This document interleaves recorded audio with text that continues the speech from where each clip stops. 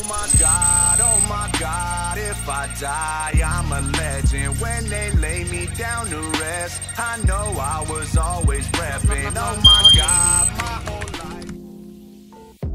Hey, what's going on, guys? It's the one and only DJ Bryan, one of the ones and twos. I'm here today to tell you how to get better FPS for PLAYERUNKNOWN Battleground. It's right now, it just recently just came out a couple of days ago. You know, I thought it was me. Contacted through Twitter, PLAYERUNKNOWN. They said that they're having servers issues, but there is a better way to get better FPS, and that's by going into your NVIDIA GeForce and turning up all the cores and, you know, making your gameplay a lot smoother. I've been helped out with this. My buddy actually told me how to do this, and I want to do a video tutorial on how to share this experience with y'all, because I know a lot of y'all are probably like, oh man, I'm getting low FPS, or I can't get the, you know, FPS counter on my NVIDIA GeForce. So I'm gonna show you all of that right here in this video. So currently what we're gonna do, I'm gonna switch over to this. Okay, here we go. Click on your bottom right corner and click on your NVIDIA control panel.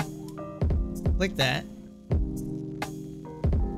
It opens up. Oh, there it goes. Alright, so we're gonna open this, and then what you want to do is like right click on a folder, or I'm using Windows 10 right now. People that are using Windows 7, you might want to open up you know, my computer, and then go to view. When you go to view, make sure you click on the hidden items, because this is a hidden file from PLAYERUNKNOWN. It's a hidden file. The file's TSL games. It's a hidden file. It's like the control panel for it. So you click on the hidden files. For Windows 10, it's hidden items. Make sure that's clicked so you can see the file when you open up through the NVIDIA control panel. Alright, let's get back to the NVIDIA control panel. What you want to do is go to Manage 3D Setup. When you go to Manage 3D Setup, which you already have clicked here, you go to Program and Settings. Come over here. I already have it selected, but it's not going to show up on here. You're going to have to add it. So you're going to have to go to Add, and then it's TSL Game, which is the PU, you know, the PLAYERUNKNOWN Battleground. Select the file. Once you select the file and you want to optimize it, I would not suggest changing anything else but this, because, you know, I tried messing with the settings. It, you know, I just didn't want to mess with it. So go to Power Management Mode. Go to, right now it starts off at, I already have mine at maximum, but it starts off as optimal power. And then you can choose from additive or preferred maximum performance. So go to performance. I'm gonna max it out, max out the performance, and then want to click that. Obviously, all right, say click that, and then I hit, you know, maximum performance. Hit apply. All right, and take a little bit. All right, it's up and running.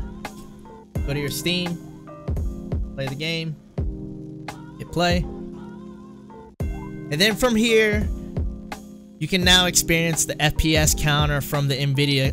Because I was wondering, like, how come I don't have the NVIDIA counter for this game, but now it's there because it's implemented into the NVIDIA GeForce experience. So right now in the lobby, I'm running around anywhere from like 120, 160 FPS up here in the top left, if you can see, or top right, sorry.